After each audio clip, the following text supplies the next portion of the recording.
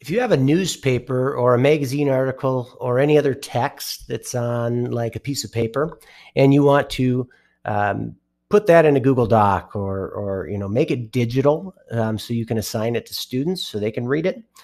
There is a fairly easy way to do this using Google Chrome and the extension that is called Copyfish. So Copyfish free OCR software. I'll show you how it works. So once you've downloaded it, it's right here. Now make sure when you download an extension too that you'll see it here. You have to pin it in order to be able to see it in your window right here. Okay, yeah, let's get rid of that. Okay, but like I said, pretty simple to use. What you can do is you're going to click on it. Then you're going to choose the text that you want it to read.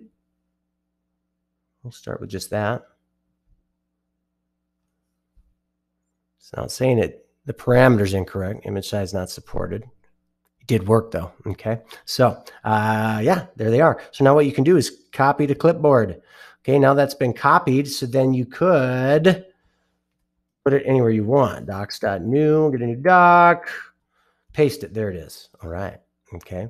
If those of you who are wondering, oh, that was the big text. I don't think it can copy the rest. Whatever. Let me show you.